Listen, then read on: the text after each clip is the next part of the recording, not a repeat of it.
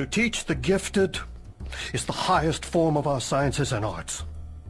Believe me, I have made exhaustive studies of them all. Necromancy is a dog and pony show. Demonology? Please. Leave bargaining with the hell dimensions to the chancers and masochists. Callimetry is brutish puppet work and recollects my days of medical practice.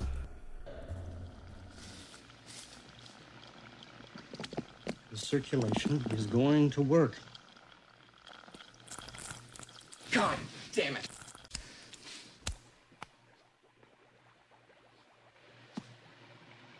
What are we doing here anyway? Why don't we just publish our findings? We could get grant money. Because they would never understand our methods. Besides that, they would steal the work.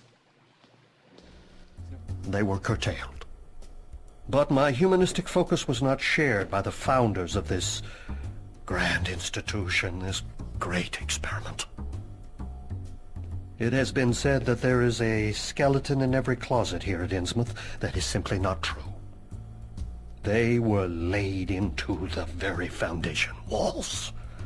The basement might bleed if you chipped beneath the plaster. That's a figure of speech, right? I'm sorry, Carter. Oh my God, have you ever heard of a white lie? The architecture was exacting. A pattern, a focus, a tomb, a battery. Stockpiling anima from many sources, not entirely willing sources. It would be politic to close the breaches before they emerge. The first time you get bricked in's probably the worst time, eh?